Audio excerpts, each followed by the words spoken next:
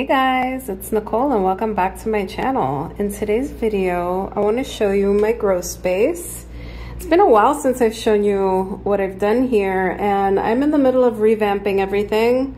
I added a rug here and I moved my storage unit somewhere else. So I want to show you what the grow space looks like and tell you a little bit more about my plans for this room. I am going to update a couple of things here.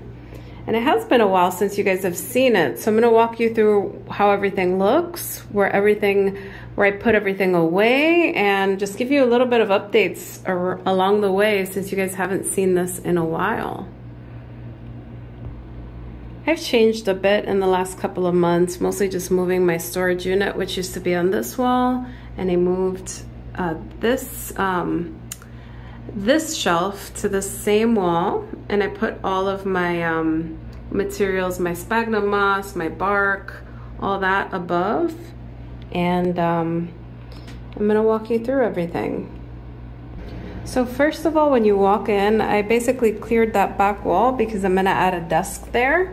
I'm also thinking of adding some wallpaper to that wall, maybe a big picture frame or something like that. But I'm gonna clear it up to make like a potting desk. I added this rug here just to make it look a little bit different, make it a little cozy here, but I'm planning on adding a desk back there. A nice sized desk with a comfy chair where I could put my plants and just do a little bit of repotting and stuff. And let me walk you through the shelves since it's been a while. So the top two shelves, I have my Hoyas here, and it's getting really hot in here because I don't have this room air conditioned, and they're starting to put in a big growth spurt, especially the Bella, which is to the left. In the back, we have the Hoya Kamingiana. I got these just as small cuttings. I will link Yoshi's YouTube channel, Orchids by the Lake, down below so you can check him out, but he gifted me those cuttings about a year and a half ago, and now look at how big they are. They were small cuttings, and wow, from last January to now, they're just enormous. And the Kamingiana in the back has bloomed. This one, I can't keep up with the watering as much, and unfortunately it blasts, but hopefully I'll get blooms one day. This one I got at a flower shop here. This one's the Hoya Macrophylla Albo Marginata. It's putting in a big vine here with some leaves that are gonna come in. I have my Hoya Carnosa Crimson Queen in the back, which is blooming right now, and I'll show you that. Hoya Compacta, Hoya Retusa, and then my Croniana here. And then when we go down, I really gotta organize these. I bought some string of pearls about a month and a half ago. I gotta repot them. It's hard to keep up with the watering. They're a little tricky. They need more water than you think. You treat them like a succulent, but when they're in small pots like that, they tend to dry out really fast. So I have to water them like every 2 or 3 days. So I will get them in a bigger pot together soon. Hoya Finlaysonii, Hoya Bilobata, Pachiclata, Obovata, variegated, and a bunch of others. This is one of my philodendrons. This one I got from when I went to DR last year. I got a tiny cutting, and now look how big it is, and that's just half the plant. More Hoyas here, my Carrii right there, and a Lacunosa that I got from Justin over at Justin's Orchids. We swapped some plants. Then I have a couple of other random plants. This one is a Cattleya Dowiana that I got as a seedling a while back. So I'm gonna keep it along with the one that I have currently growing from Michael. So that one's pushing out a big growth. We have some random small plants. My jewel orchid, my delicatum right here. And then I think that that one is dead back there, so I gotta get rid of it. My sparkle, my dendrobium sparkle, my Miltonia Sunset, and then we have some random phals down here. That path has been giving me some trouble. The leaves have been a little messed up, but I need to repot it, and it's just, I don't know, I've been having trouble with it. But I will get it in another pot. It's in like a chunky mix, and I think I haven't been able to keep up with the watering. But we got mostly phals here. And then moving over, we have some random higher light orchids. So I have, this is moderate light. So I grow these under the Orchid Hobbyist lights. These are moderate lights. I just have two strips of light per shelf. And these have 3 strips of light per shelf. So this is my Cattleya side. So I have a Vanda back there, some of my other higher light dendrobiums, and then more Vandas. And all of these are gonna get repotted really soon. We got some Cattleyas in the mix as well. And then we have some stuff in semi-hydro. So I have, this one is my Cattleya Harem Girl. This one is Schilleriana by Luteola, and we finally have a bud there, so that's exciting. Otherwise, my Phacelis is here as well, which just finished blooming. I gotta get her repotted. And my Richard Mueller with Mark Jones, which is always really nice to see. But these are all Cattleyas. I gotta really get them repotted very soon. We got a string of hearts here, as well as another Cattleya. So this one's the BLC Wine Leopard Xinhua. It's gonna give me 3 blooms for the first time. And this one is my Patinera. Which one is this one? This one is the Burana Beauty Burana. So that one's growing nicely. I did end up getting rid of my Dendrobium monosmum, so there's an empty space there that I'm gonna fill up soon. I sent those over to Justin because he was looking for a purple anosmum, and I was gonna keep them, but they're not my favorites. So I sent it to someone who could appreciate it more. Pinguicula over here. There's my Pinguicula.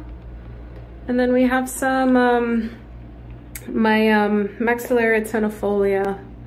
Up on top, I have just some random plants. I have cuttings of Hoyas that I'm getting rooted, some big dendrobiums, and I gotta get the light over to the other side. So I'm gonna have more headroom here. So I'm gonna move that over and move the other light over. So I have a lot of catasetums there. I have to take care of them. I know they look terrible, but a lot of them are still weirdly dormant and just coming out of dormancy.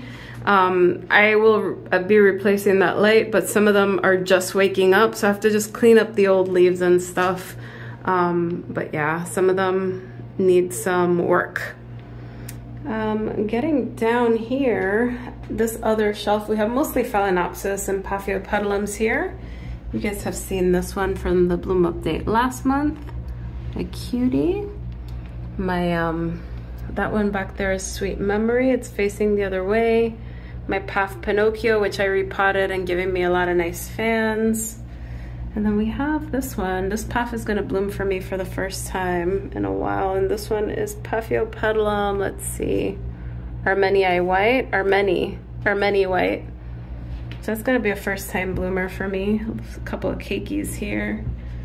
Then we've got a couple more. We got some flowers that are a little dried up. This one is my my Phalaenopsis LD Bears King, the one that I did a video on with the sphagnum moss. It's just growing so wildly, just hanging. So it's kind of annoying, but it's beautiful and growing really well.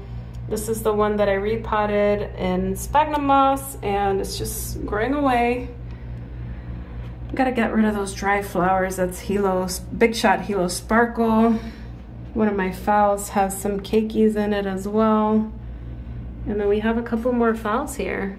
This one's my first phal ever, right here. And it was struggling in semi-hydro. I moved it to organic, and now it's taking off again, but I've had this orchid for 8 years. It did struggle though. She is hot. What's up with this? Hello? She's just chilling there. What else? We just have other phals here. Let's move on to the other shelf so you can see it. So moving on to the other shelf, I have mostly things in semi-hydro here. I really don't like this setup because this is like the traditional semi-hydro setup. Deli container, holes on the bottom. I just find that the water reservoir doesn't last very long, but these are highlight Orchid Hobbyist lights. So these are the high intensity ones. So I have 2 lights per shelf here. They grow really well. I do have a window there, but that window only lets in a very limited amount of light. It's south facing, but it's in between a bunch of buildings. So direct light only comes in here about an hour or 2 hours per day. So that really doesn't count. So everything here is being grown by LED lights. Currently, I have them running 12 hours a day. I normally increase the time, but I didn't this year. I will increase it probably this week, get it to 13 and then 14 hours. Just laziness on my part, but usually I like to increase the time that they get light. Really, really hot in here. Humidity is lower because the windows are closed for now, but I have the AC going in another room. I will open up the window though. There's no reason for that. I just didn't want the air from the outside to go, but I had it closed all day, so there was no air circulation in here, other than the fan, which of course I'm constantly running, but I turned it off for this video. We don't have much going on here, no buds or anything like that, but I just really got to get to repotting these. This one is a Wanagara Apple Blossom. So she is blooming and she's got 2 buds coming in the back, one faded. This one looks like it's gonna bloom sequentially, very beautiful. And my Bolera Blue Ridge Sunset, beautiful, still going, still smells like honeysuckle. The Vanda I just repotted.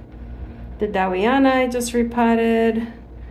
And we got a couple of other things here going on. This one is the Richard Mueller hybrid that I got with the Dowiana from Michael. This one is the Labiata by the Richard Mueller by Labiata. Hopefully we get a bloom off that new growth. And yeah, these are mostly Cattleyas, just given these are highlight orchids, some dendrobiums. This one is the Dendrobium Glory Dark Joy. And then a dendrobium back there. And you guys know this one. That one's constantly blooming. And then when we come down here, we just have some of my bigger pots. I kind of crowded them in there. We have my mounted Hippodamia. I need to keep on top of watering that. It has a spike. And then we've got another cross here. This one likes to bloom a lot. Yeah, I think there's gonna be some sheets coming in this month. A lot of things are growing really well. Not a ton of blooms for now, but a lot of sheets. And I think a lot of buds are gonna start poking through soon. I actually moved my storage unit into the closet here. So I have a couple of, I made some room here and I just put everything in here. So I have my pump sprayers there. That's how I normally water. I fill those up and I fill the pots up. But everything to do with my plants is here now. We have some more pots and stuff up there and just random stuff on the top. But this has helped me save some space. So that's what it looks like. Here's one of my catasetums. This is random, but I just wanted to show you. They're late this year. I didn't really do well with them last year because I wasn't able to water as much. I never removed the old growth, so I never repotted them. I'm gonna keep them here, but this one will be ready for water soon. But they're just moving slow, so I kind of left them up there on that shelf. But you guys haven't seen this space in a while. I'm making changes. We got 2 shelves of Hoyas, more Hoyas up there, a lot of orchids everywhere. So I just wanted to show you some of the differences, some of the changes that I made. Zoe's little water fountain. It's empty now, but I normally let her drink water there, and it kind of adds a little humidity to the room. Very little though, wishful thinking, I think. But this is what everything looks like, guys. I have some room there. I don't know what I'm gonna put back there, but it has to be highlight. So that, like I said, moderate light, 3 lights of regular orchid hobbyist lights, moderate light, and the other shelf is very highlight. These are the spike producers, just 2 lights per shelf. And I'm finding that the setup works well. The only thing is, now that it's so hot, I'm gonna have to really stay on top of watering, probably get 3 times a week water. Before I was able to get away with once a week in the winter. Not everything, but sometimes you have to do like the mounted orchids way more, but at least 3 times a week I have to come in here, especially the stuff in organic, and I just pour some water in the pots. It takes me about half an hour in the morning, so it's not too bad as long as I stay on top of it. But flushing, now that's another beast. That takes me much longer. Anyway, guys, thank you so much for watching, and I will catch you in the next video. I'll also share updates when I'm all done. Hopefully add some wallpaper to this side, add the dusk, and then I'll do a full-on tour for you guys. So you guys will see all of this very soon. Bye, everyone.